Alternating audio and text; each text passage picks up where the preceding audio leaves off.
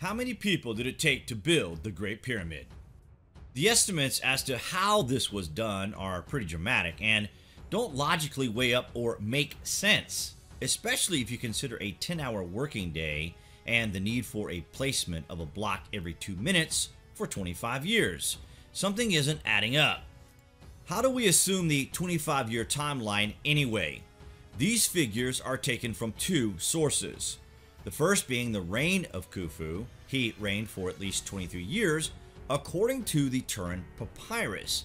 And this would mean the pyramid would need to be envisioned, planned out, the work being carried out, and complete before the king's death. This is what the history books teach us, despite the fact that engineers and architects the world over tell us that 100 years to carry out such a project would be a push, never mind 1 generation. The fact of the matter is that our education system is pushing on the boundaries of what we will accept as logical. Just because we are told something happened, it doesn't mean it actually happened. And the evidence in the case of Khufu, being a king who ordered the construction of the Great Pyramid, is one that is forcing the hand of the civilized people of the earth. How can we believe something so outlandish that if we were to believe this, then we would be letting down future generations in our understanding of things that have went before? The Greek historian Herodotus tells us of his understanding. Remember, Herodotus had access to the history books of the Egyptian civilization at Alexandria, so his understanding could be conveyed as more of an overview as he visited 2,000 years after the reign of Khufu. Herodotus tells us that this is written that 100,000 men completed the pyramid in 20 years. He tells us this 2,000 years after Khufu reigned, and the texts he takes his knowledge from are no longer in existence. 100,000 men at work on the Giza Plateau would have been a mega operation, and it is entirely unclear how they fed these workers, housed them, clothed them, and their families.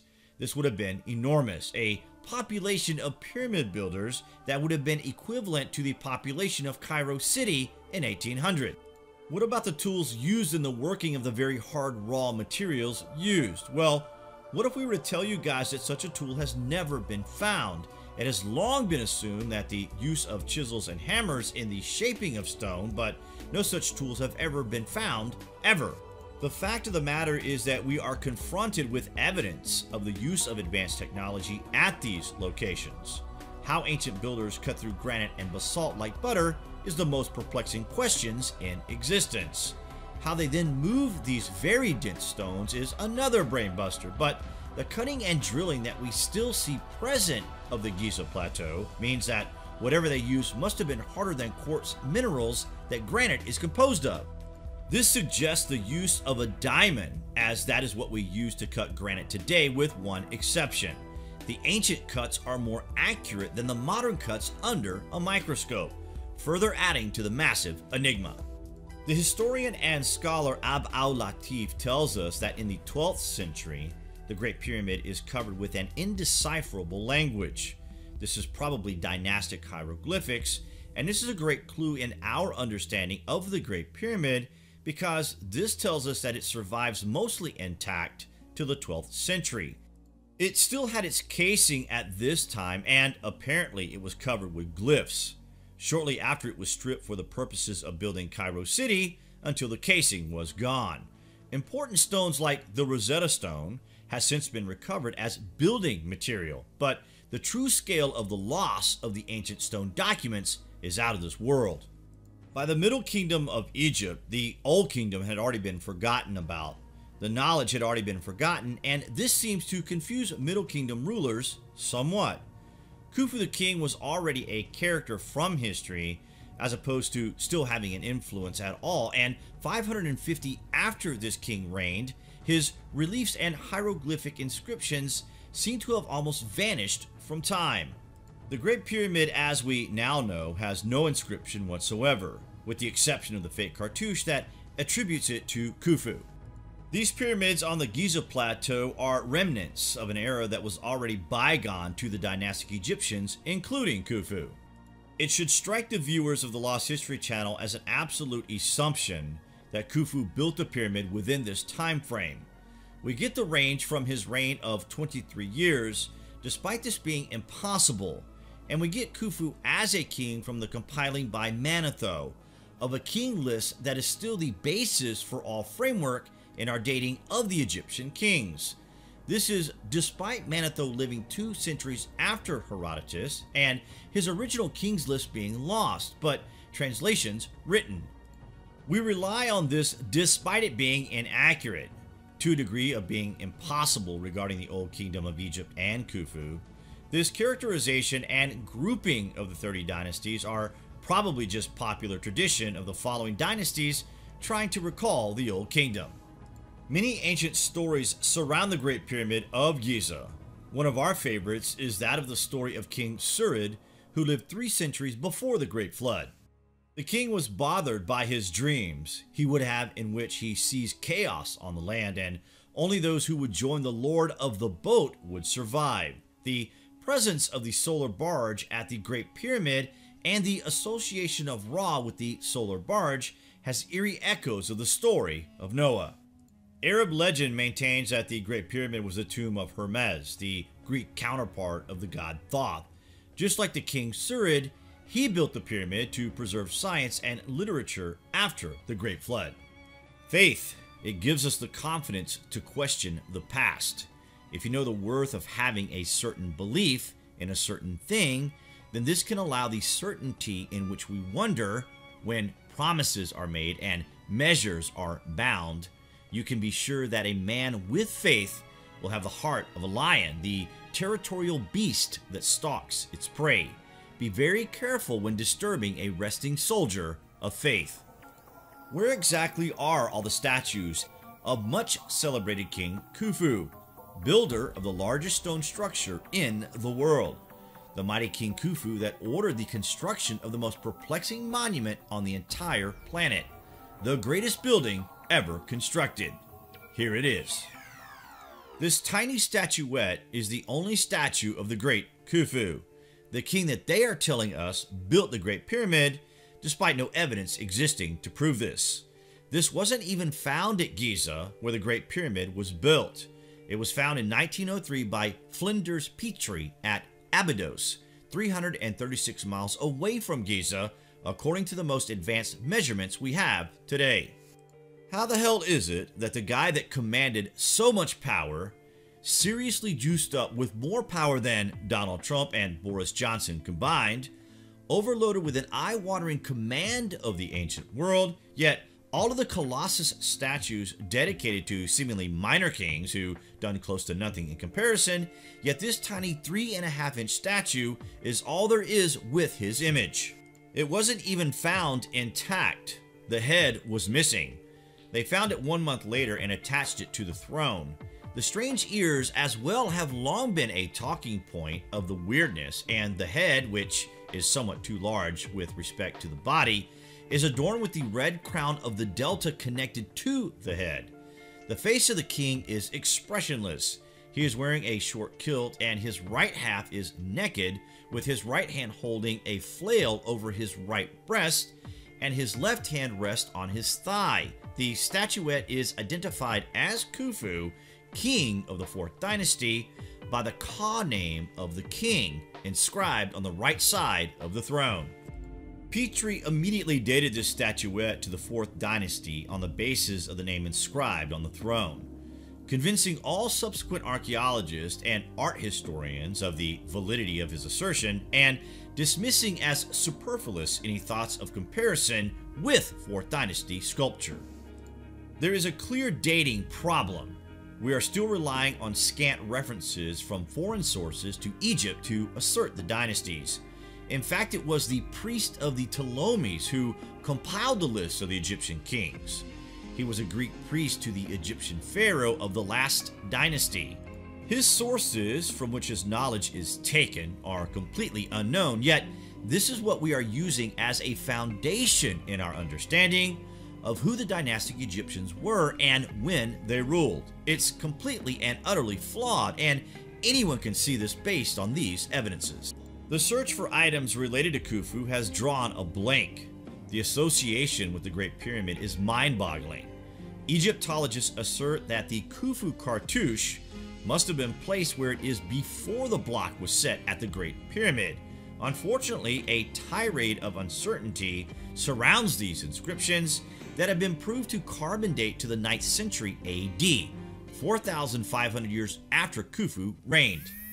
Now, we're not saying Khufu wasn't a king. Of course, he probably did exist, but nothing really survives at all regarding his existence.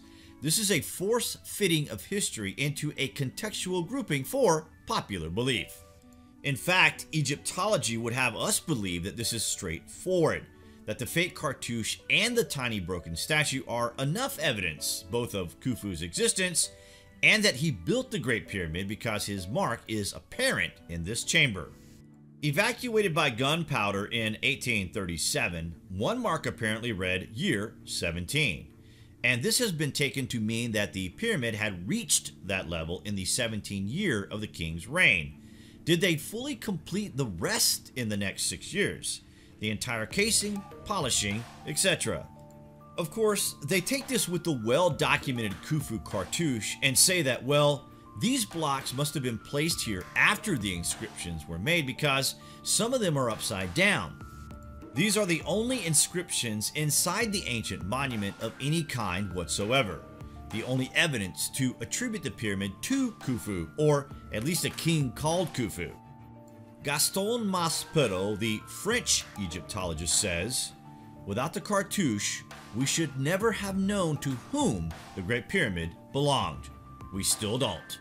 According to the Pyramid Odyssey, there is a problem with these inscriptions. One being that they are not the only inscriptions in the revealing chambers.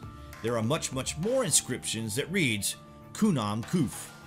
On the rocks of Sinai, again, we see these inscriptions, and because of this, it raises stubborn questions that will only be answered with further discovery of the ancient things. Kunam is an ancient Egyptian god who was the god of the Nile inundation from Elephantine, where he guarded the first cataract.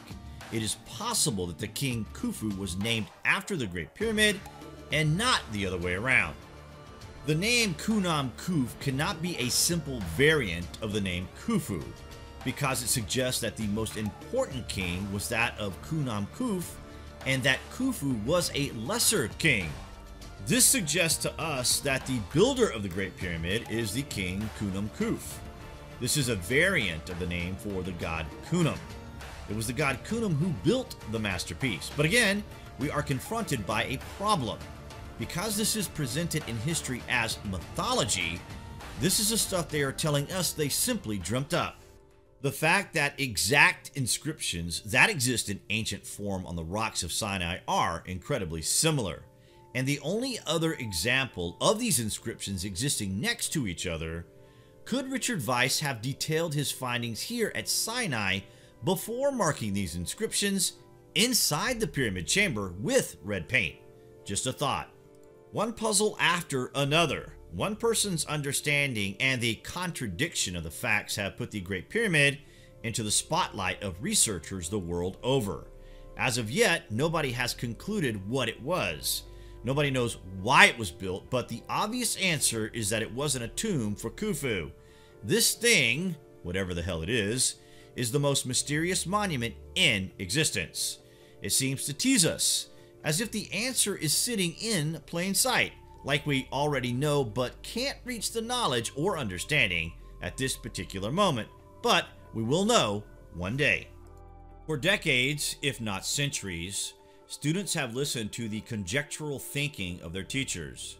They have then spread the conjecture in a meaningful way as if it were fact in the first place. But the fact of the matter is, regarding the historical past, that the exotic assumptions and personal speculation has bewildered the modern world. We today have literally woken to this madness. The time of the Egyptians, in contrast to what we believe, is a history known by no one on this earth today, yet we are told it is known. The pattern of bewilderment has kept us in the dark. For a time, however, these stories were exchanged between intellectual circles. It wasn't a case of what you may have experienced, and rather, who could tell the best story about that experience. This cultural pattern has proven to have been a toxic splurting of words that spread like a disease across our planet. Theoretical thinking is not a lie either. You must speculate the midst of time to even begin to understand the past. Only by speculating can we arrive at the truth, but not to be confused with the presentation of a lie as a truth. That is different.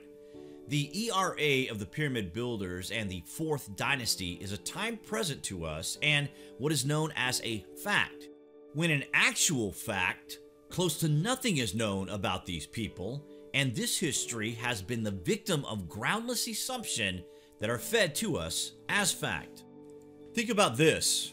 Egyptology suggests to us that the name Khufu had become to the dynastic Egyptians of the Middle and New Kingdoms what Jesus Christ is to us in the West today.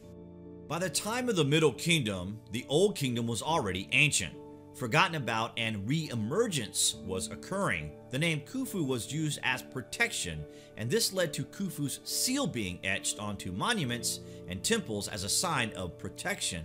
They basically are telling us that Khufu was a god who protected them, and maybe this is where the confusion regarding the Great Pyramid is spawning from. Maybe Khufu wasn't a king of the Fourth Dynasty. Instead, perhaps he lived many years before this period, and that he was actually a god called Khnum. After a period of separation, translations lapsed of the Middle Ages, and New Ages inspired the god Khnum as Khufu. Just a thought, and remember this. There are people alive today called Jesus. We don't automatically assume, however, that they are Jesus Christ.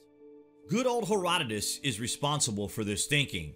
He assumed Khufu was a king, and such was his standing that he was believed.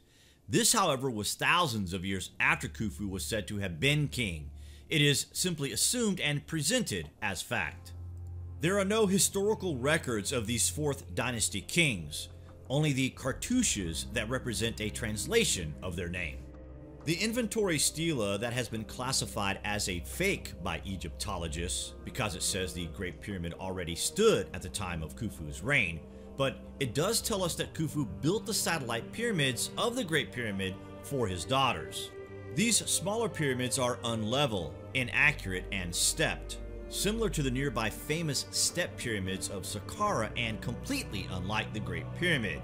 These satellite pyramids are an effort to replicate the wonder that was well in existence when these were erected. The Great Pyramid is responsible for revolutionary development in construction techniques that have never been replicated. It is the oldest pyramid, the most accurately aligned both to the stars and to the Earth's landmass. It has an apparent function like a working machine that has never been realized, and the scale of the monument sees it as the largest stone structure of ancient Egypt. Why don't we know what it is? In the king's chamber, there are 9 granite beams on the ceiling. This is the largest suspended granite space in the entire world, stretching 18 feet and thought to weigh over 40 tons. How did they get these beams in here without the use of crane technology? Engineers tell us this couldn't be done, yet here it is. The 9-ton red granite sarcophagus in this chamber is one of the most mind-boggling features of the Great Pyramid. Some have suggested that the Israelites took the Ark of the Covenant from this location and took it to Jerusalem, the Ark of the Covenant being a power source of the Great Pyramid's function in this theory. No artifacts, hieroglyphic inscriptions, or anything of any kind whatsoever to give us a clue as to what the pyramid was has ever been found, ever. This room, whatever it is, was sealed to an astonishing megalithic degree that we would be critically stupid to believe it was simply a tomb. The Giza Plateau is a huge limestone plate known as the Macadam Formation and was thought to have formed 56 million years ago. Macadam means cut off or broken off, refers to how the low range of hills is divided into 3 sections. In the past, the low mountain range was an important ancient Egyptian quarry site for limestone, used in the construction of temples and pyramids. However, the denser granite was shipped to the location from Aswan. More than 7 million limestone blocks with an average weight of 2.5 tons are installed in the 3 Giza Great Pyramids. Over the blocks there are the brilliant white limestone slabs the pyramids were originally covered with. This white trim was used in medieval times as a quarry and used to build houses in Cairo. Only at the top of the middle pyramid there are remnants of this panel. The Nile River seems to have been the key to transporting the blocks, but this hasn't been replicated despite efforts in 2018 by Channel 4 to prove this method. After the Great Pyramid and indeed the Giza pyramids were constructed, they were never replicated. This is in spite the fact that they are the oldest pyramids in Egypt. The construction methods regressed and did not improve, and even the Middle Kingdom pharaohs are telling us that they weren't connected to the Old Kingdom. All we are saying is that we begin to adapt our understanding because our timeline of the past doesn't make sense. It's all over the place, and the parroting of a thought by a person you trust shouldn't be repeated without known facts. It's fun to speculate, but not to present that speculation as if it were actual fact. This practice has left us blinded today.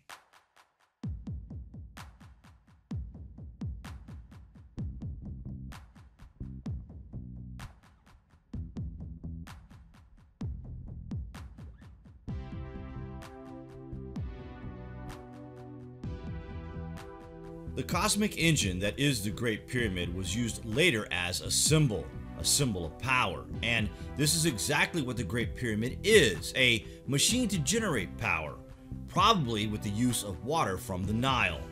Most Egyptologists do believe that the pyramid was a machine. That's the crazy part about the whole misunderstanding. The Great Pyramid, they say, was an instrument of alchemy for transporting the physical being into a cosmic entity. Remember that Pharaoh, as history maintains, was the incarnation of God. The incarnation passes from father to son, as it did with Osiris and Horus. The pyramid, therefore, was the vessel that propelled the entity to the promised land, the Egyptian afterlife. The Great Pyramid, we are told, is the intersection of life and death, where darkness is met with light. They get this idea from the pyramid text, but why would you need such an over-engineered structure for the burial of a king? Is it possible that gods walked among us in the distant past, and that the stories we read in the mythological text are actual representations of past events? We point out the fact that across many different cultures, the same god appears with different names. The Egyptians knew him as Thoth, but across other regions, we see the same god referred to as Enoch, Mercury, Hermes, and Tahuti. The god Ra is another example and is known by no fewer than 75 different names. And this brings us back to the relationship between Khufu and Khnum Khuf. Now, what if we were to tell you that there is in existence in the so-called mythological inscriptions the appearance of the embodiment of intellect? The god Khemu just happens to have an alternative name that he is known by, Khnum. These attributions remind us that many names of Thoth across cultures, and of course the alternicity in which Ra the sun god is referred in dynastic times of Egypt, means that these translations of the Old Kingdom were already lost in time as the dynasties emerged. The symbol of the god Khemu is a serpent. This indicates a genius, and the name Thoth Hermes was just a generic name and indicates serpents of wisdom. The Book of Thoth protected by the serpent in the Nile, and the staff of Hermes is always entwined with the serpents. Moses too held a staff with a serpent during the Exodus. Much is the ongoing mystery surrounding actual symbolism in historical culture, but these are the clues left for us that survive the assault on historical inaccuracies. The fact here is that common ground can be found in the names of Khnum, Khufu, Thoth, Enoch, Mercury, and Hermes. Yet, there is a separation of thousands of years, and why has the relationship between Khufu and Hermes been pointed out in the past? Egyptology don't consider Arab accounts of history as being accurate, only that it is fantasized. How arrogant do you need to be to dismiss an entire culture's experience and understanding as being a fantasy? Imagine if American culture was dismissed as never having happened. That is what we are faced with here. They are dismissing history. Maybe it's time to dismiss the dismissers. Just saying.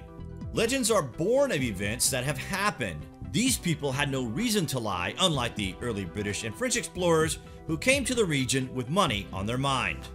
The connection with Khufu and Hermes have never arisen before because nobody was looking. When you seek, you find. And remember that Troy was once a legend as well before they rediscovered it. The sands of time and the hand of betrayal in a culture since means we are separated from the builders of the Great Pyramids. We don't know who done this, and the ignorance of our current thinking has blinded our understanding of these ancient things. Information has been destroyed. What did survive is misunderstood, and the sifting through broken debris that is thousands of years old is what we are now reduced to in our quest to find a foundation of understanding and indeed documentation to support an actual historical timeline. If we were to consider Arab legend and not dismiss it as a complete made-up fantasy, then you would be considering that the Arabs tell us that the Great Pyramid was not a tomb. These people are telling us in no uncertain terms whatsoever that they knew exactly what the Great Pyramid was built for. They tell us that the Great Pyramid is associated with Hermes, that it was built to protect ancient knowledge and artifacts from a coming disaster. But these are only clues and ones that should not be dismissed because we know there was a great event in the past that crippled life to the brink of extinction. Our trauma has stopped our remembrance from the cataclysm, but there are other locations close to the region that see similar preparations for a coming event. The point in all this is that the Great Pyramid, and the Giza pyramids for that matter, were long in existence when the era known as the dynastic Egyptians emerged. The Old Kingdom are removed from the Middle Kingdom monarchs by thousands of years. This is clear, and even if Egyptologists are not going to look at this, then we certainly will. It's the timeline of the past we should be looking at. Put the existence of the Great Pyramid back past 12,000 years, as the Arab historians maintain that the pyramid was a chamber to withstand cataclysmic occurrences and preserve the past. In this sense, the Pyramid of Giza is an effort to remember the past, and perhaps these people are telling us that the next cycle of cataclysm, when the Sphinx fixes its gaze with the star Regulus, this is the 26,000-year cycle that the ancients are reaching across millennia to tell us about. These people were not primitive. They knew of a coming event. They tried to leave us a time capsule in the form of the Great Pyramid, and they left this place as a warning system. These are the three stages of existence of the ancient monument. Our history is stranger than the fiction. The truth is stranger than fiction. That should be the weird point in all of this. We have a mentality where we don't believe truth, and in fact, truth is strange to us because it is kept from us. When the Great Pyramid was built, the measurement of the entire Earth was known. This civilization had the means of measuring our planet, and they placed the Great Pyramid bang in the middle of all the Earth landmass. They recorded this for a reason, that a technologically advanced culture would emerge and notice these highly advanced associations. This place was put here for a reason. It wasn't to assist a pharaoh's journey to the afterlife. It was to warn us that the future, and according to the Arabs, major artifacts were placed inside. Ones we can only speculate about, like the connection with the Ark of the Covenant with the king's chamber sarcophagus. These are the clues we shouldn't be dismissing.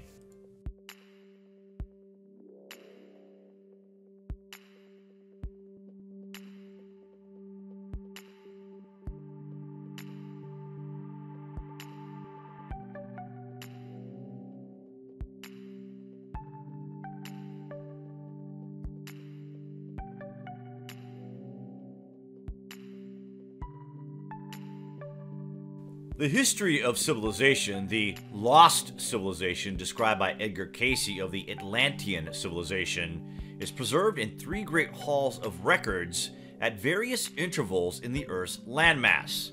In front of the Sphinx is one of these halls, and a transcript of Cayce's vision reveals the following. In an induced state, the late great Edgar Cayce was asked, "Give in detail what the sealed room at Giza contains." His reply was as follows: a record of Atlantis from the beginning of that period when the spirit took form and began an encasement of of the land, and the development of the people throughout their existence at this location, with the record of the first destruction and what took place in the land, with the record of the stay of the people and their activities elsewhere, with a record of the meetings of all nations. For the activities that became necessary with the final destruction of Atlantis and the building of the Pyramid of Intention, the Great Pyramid, with whom, what, or where would come the opening of the records that are copies from the sunken Atlantean Empire. For the change coming from the earth, it must rise again. This sealed chamber in position lies as the sun rises from the waters.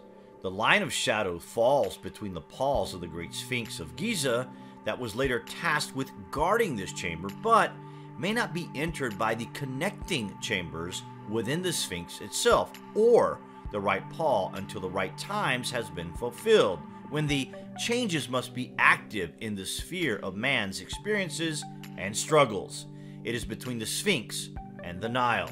These transcripts are suggesting that whoever opens the lost, hidden vault in the Chamber of Records, the name of that person is already written. This is the prophecy that Edgar Cayce unleashed. If we look back at the history books regarding this prophecy, then we do find curious connections. The 4th century philosopher Iamblichus, for example, suggests that the Sphinx serves as an entrance point to sacred corridors of a lost people. This philosopher suggests that the chamber, either in or near the Sphinx, contained inscriptions and records that are the very foundations of all knowledge, including the unlearned and unknown. Some suggest the secret chamber is in fact the Great Pyramid, as asserted by the Arabs as historical fact, that the Great Pyramid is the chamber of knowledge, built to withstand the cataclysm 12,500 years ago, the Younger Dryas impact event. The mystery of ancient Giza and what the pyramids are is the subject of the most mind-boggling array of theories ever established. The lost civilization that built these things knew they were leaving a message. The answer, it seems, is in the very foundation upon which these pyramids lay. The mound in front of the Sphinx is curious. Perhaps some sort of frequency sound triggers the mechanism to open the locked chamber. Johannes Helffrich, the artist who created this abomination of the ancient wonder, suggests that he encountered a secret passage there in 1579. He says in his travel log that you could enter this passage and project your voice as if you were the Sphinx itself. Maybe this is what happened when the Sphinx spoke to Thutmose.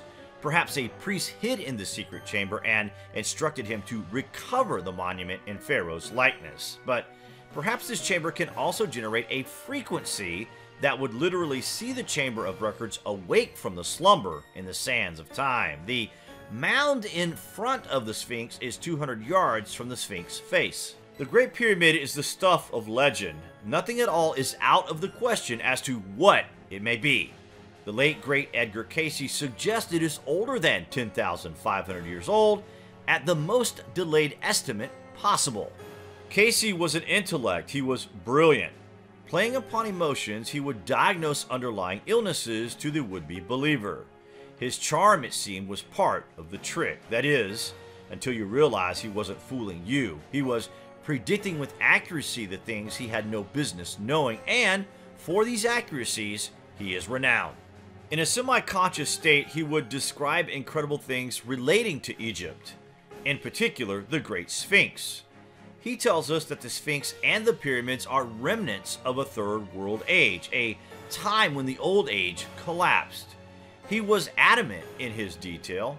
Hall of records and passages in front of the right paw of the Sphinx. In fact, he even foresaw an underground pyramid in front of the ancient monument. Cayce, who died in 1945, saw that refugees from the lost empire of Atlantis buried their secrets in a hall of records under the Sphinx, and that the hall would be discovered. This ties in with what the Arabs are saying about the Great Pyramid. Their legend maintains that the Great Pyramid was in fact a great vehicle of the past, an engine of humanity's brilliance, and at this place, the secrets were stored to survive the collapse of the third wave of existence. Unfortunately, that is now lost, plundered, and even stolen by would-be invaders who only had their mindset on wealth and riches. Our attention and hope, therefore, lies in the possibility of the Great Chamber Vault of Records being unexplored in front of the Sphinx. Our history stretches longer than we are accepting, thousands or even tens of thousands of years ago. Someone had the idea to build a pyramid. Not only that, it seemed before they had done so that they also measured the earth before plunking this thing bang in the middle. The information maintained in the dimensions of this ancient monument has astounded our understanding today. What good reason did they have for undertaking the construction of a monument that confounds logical understanding?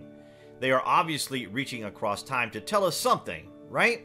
According to the Pyramid Odyssey in 1977, Stanford Research conducted acoustic surveys that revealed Edgar Cayce's predictions may be true. Chambers discovered on the Giza Plateau, including 4 shafts, linked by tunnels around the Sphinx, one of them dramatically under the right paw. Cayce's description suggests ancient records are located at this feature, though it has never been excavated. These results do suggest that there are chambers here yet to be found. Of course, we are only now relying on modern techniques like LiDAR to scan these anomalies where possible, but the fact that these results came 32 years after the life of Edgar Cayce is mind-boggling. He said that there are texts in a combination of old and newer writings, describing the newer text as Atlantean. The reemergence, the Atlanteans, and the Sphinx is but one of the 3 locations where these identical texts are stored on the Earth. There is a mound in front of the Sphinx that has never been excavated. In 1935, news was breaking out across the world that a new city had been discovered. Incredibly, these headlines are now the subject of a falsified debate regarding the ancient wonders. The headline declared a highly organized civilization had existed 4,000 years ago. Now it seems the denial is rife of such discoveries. The Vent Denon sketch of the Sphinx in 1798 depicts a man being pulled out of a hole in the Sphinx head, a hole that was still there in the 1920s during aerial photography of the area. Efforts to study the monument had been blocked by the Egyptian authorities. For now, the ancient beast still protects all that is lost and unknown. Also, by the way, just thought we would mention that the 14-year restoration of the Step Pyramid is now finished. There were fears of a collapse after an earthquake in 1992, but it seems the engineers are now satisfied that it will maintain. Conservators strengthened the pyramid by filling in gaps in its 6 rectangular mastabus with stone blocks. The interior chamber and passages through the pyramid were also restored over 14 years of conservation and restoration. The effect and legacy of the Great Pyramid was not only felt in the ancient world. The confounding masterpiece was the subject of replica grave markers during the period of Egyptology in the 19th and 20th century. The confusion surrounding what it is has led the world in a falsified direction, as immortalized in the monument of Maria Christina of Austria. The direction of understanding has blinded us. We were told what it was. This is the point here. We were told this was a fact, and we believed without questioning this because we were under the impression we were learning something new. Only now are we realizing this. The pyramid is a major influencer in world understanding. The hidden knowledge, it seems, is too precious to share publicly. If anyone has ever uncovered these hidden truths, then perhaps they have replicated it.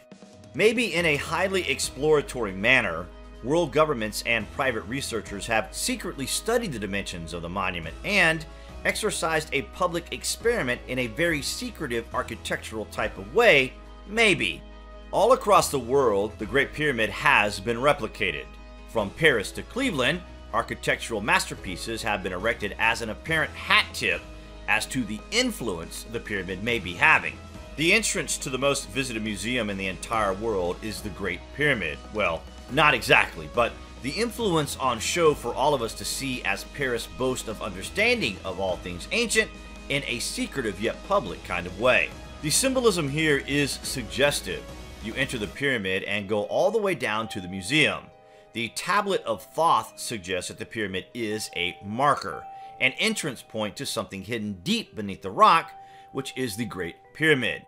These tablets tell us that the Sphinx was a lion that acts as a resting place for an underground technology that can be accessed via the Great Pyramid. Though these translations and even the validity of the Emerald Tablet is highly debatable. The Lu Pyramid, as it's known, fills the underground museum with chasms of natural light. Opened in 1989 at an eye-watering cost of 7 billion French francs, the inverted pyramid feature hangs into the museum like a hanging spike. Alone, this feature was $3 million. With a square base and an apex of 71 feet, 21 meters, its dimensions form a miniature Great Pyramid of Giza. This pyramid caused a sensation in the 80s and still maintains the power of wonder today. The Emerald Tablet was apparently discovered in Turkey as described in the book of Balines. Following Balines, we can trace the text to Hugo Santayana, who translated it to Latin in the 12th century. This allowed an understanding of translation by Isaac Newton that has been adopted and generally understood to read word for word as follows. I Thoth, the master of mysteries, keeper of records, mighty king, magician, living from generation to generation, being about to pass into the halls of Amenti, set down for the guidance of those that are to come after, these records of the mighty wisdom of the great empire. In the great city of Kior on the island of Undal, in a time far past, I began this incarnation. Not as the little men of the present age did, the mighty ones of old live and die, but rather from eon to eon did they renew their life in the halls of Amenti, where the river of life flows eternally onward. 100 times 10 have I descended the dark way that led into light, and as many times have I ascended from the darkness into the light, my strength and power renewed. Now for a time I descended, and the men of alchemy shall know me no more. But in a time yet unborn will I rise again, mighty and potent, requiring an accounting of those left behind me. Then beware, O men of alchemy, if ye falsely betray my teaching, for I shall cast you down from your high estate into the darkness of the caves from whence ye came. Betray not my secrets to the men of the north, or the men of the south, lest my curse fall upon ye. Remember and heed my words, for surely will I return again, and require of thee that which ye guard.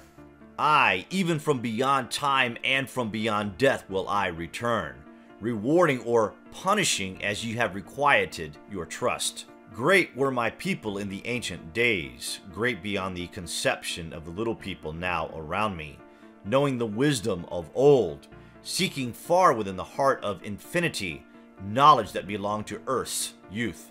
Wise we were with the wisdom of the children of light who dwelt among us. Strong were we with the power drawn from the eternal fire. And all of these, greatest among the children of men was my father, Thotme, keeper of the great temple, link between the children of light who dwelt within the temple and the races of men who inhabited the 10 islands. Mouthpiece after the 3 of the dweller of Unal, speaking to the kings with a voice that must be obeyed. Grew I there from a child into manhood, being taught by my father the elder mysteries, until in time there grew within the fire of wisdom, until it burst into a consuming flame. Not desired I, but the attainment of wisdom, until a great day that command came from the dweller of the temple, that I be brought before him. Few there were among the children of men who had looked upon the mighty face and lived, for not as the sons of men are the children of light, when they are not incarnate in a physical body. Chosen was I from the sons of men, taught by the dweller that his purpose might be fulfilled, purposes yet unborn in the womb of time. Long ages I dwelt in the temple, learning ever and yet ever more wisdom, until I too approached the light emitted from the great fire. Taught me he the path to Amenti, the underworld where the great king sits upon his throne of might. Deep I bowed in homage before the lords of life and the lords of death, receiving as my gift the key of life. Free was I of the halls of Amenti, bound not by death to the circle of life. Far to the stars I journeyed until space and time became as naught. Then, having drunk deep of the cup of wisdom, I looked into the hearts of men, and there found I great mysteries and was glad. For only in the search for truth could my soul be stilled and the flame within be quenched. Down through the ages I lived, seeing those around me taste of the cup of death and return again in the light of life. Gradually from the kingdoms of the empire passed waves of consciousness that had been one with me, only to be replaced by spawn of a lower star. In obedience to the law, the word of the master grew into flower. Downward into darkness turned the thoughts of the ancients, until at last in this wrath arose from his Agwanti, the dweller speaking the word, calling the power. Deep in earth's heart the sons of Amenti heard, and hearing, directing the change of the flower of fire that burns eternally, changing and shifting, using the logos, until the great fire changed its direction. Over the world then broke the great waters, drowning and sinking, changing earth's balance, until only the temple of light was left, standing on the great mountain of Undal, still rising out of the water. Some there were who were living, saved from the rush of the fountains. Called to me then the master, saying, Gather ye together, my people. Take them by the arts ye have learned of far across the waters, until ye reach the land of the hairy barbarians, dwelling in caves of the desert. Follow there the plan that ye know of. Gathered I then my people, and entered the great ship of the master. Upward we rose into the morning. Dark beneath us lay the temple. Suddenly over it rose the waters, vanished from earth, until the time appointed was the great temple. Fast we fled toward the sun of the morning, until beneath us lay the land of the children of alchemy. Raging they came with cudgels and spears, lifted in anger, seeking to slay and utterly destroy the sons of Atlantis. Then raised I my staff and directed a ray of vibration, striking them still in their tracks as fragments of stone of the mountain. Then spoke I to them in words calm and peaceful, telling them of the might of Atlantis, saying we were children of the sun and its messengers. Cowed I them by my display of magic science, until at my feet they groveled when I released them. Long dwelt we in the land of Egypt, long and yet long again, until obeying the commands of the Master, who, while sleeping, yet lives eternally, I sent from me the sons of Atlantis, sent them in many directions, that from the womb of time wisdom might rise again in her children. Long time dwelt I in the land of Egypt, doing great works by the wisdom within me. Upward grew into the light of knowledge the children of Egypt, watered by the rains of my wisdom. Blasted I then a path to Amenti, so that I might retain my powers, living from age to age a son of Atlantis, keeping the wisdoms, preserving the records. Grew great the sons of Egypt, conquering the people around them, growing slowly upward in soul force. Now for a time I go from among them into the dark halls of Amenti, deep in the halls of the earth, before the lords of the powers, face to face once again with the dweller. Raised I high over the entrance, a doorway, a gateway leading down to Amenti. Few there would be with courage to dare it, few passed the portal to dark Amenti. Raised over the passage, I, a mighty pyramid, using the power that overcomes Earth's gravity. Deep and yet deeper place I a force house or chamber. From it carved I a circular passage, reaching almost to the great summit. There in the apex set I the crystal, sending the ray into the time-space, drawing the force from out of the ether, concentrating upon the gateway to Amenti. Other chambers I built and left vacant to all seeming, yet hidden within them are the key to Amenti. He who in courage would dare the dark realms, let him be purified first by long fasting. Lie in the sarcophagus of stone in my chamber, then reveal I to him the great mysteries. Soon shall he follow to where I shall meet him. Even in the darkness of earth shall I meet him. I, Thoth, Lord of wisdom, meet him and hold him, and dwell with him always. Build I the Great Pyramid, patterned after the Pyramid of Earth Force, burning eternally so that it too might remain through the ages. In it I build my knowledge of magic science, so that I might be here when again I return from Amenti. I, while I sleep in the halls of Amenti, my soul roaming free will incarnate, dwell among men in this form or another. Hermes, thrice born, emissary on earth, and I the dweller, fulfilling his commands so many might be lifted. Now return I to the halls of Amenti, leaving behind me some of my wisdom. Preserve ye and keep ye the command of the dweller. Lift ever upwards your eyes towards the light. Surely in time ye are one with the Master. Surely by right ye are the one with the Master. Surely by right yet are one with the All. Now I depart from ye. Know my commandments, keep them and be them, and I will be with you, helping and guiding you into the light. Now, before me opens the portal, go I down in the darkness of night. No one knows what became of the original tablet. What remains are translations and translations of translations, along with a historic timeline punctuated with disconnects and gaps. The tablet appears and disappears across the ancient world, before and after the birth of Christ, with periods of revival, including the Italian Renaissance. One of the most mysterious documents ever put before the eyes of man, the Emerald Tablet has been described as everything from a succinct summary of philosophy to an extraterrestrial artifact or a gift from the lost civilization, a time when gods walked among us. Believed to have been a contemporary of the historical Abraham of the Old Testament, Hermes Trismegistus was said to have traveled throughout Egypt, Greece, and Mesopotamia. He was associated with Thoth, the Egyptian god of wisdom, writing, magic, and the sciences, patron god of the sacred scribes. Thoth's name and qualities were synonymous with the Greek god Hermes, and the earthly Hermes, honorific Trismegistus, translates to thrice great. Some assert that the man was, in fact, God's incarnation.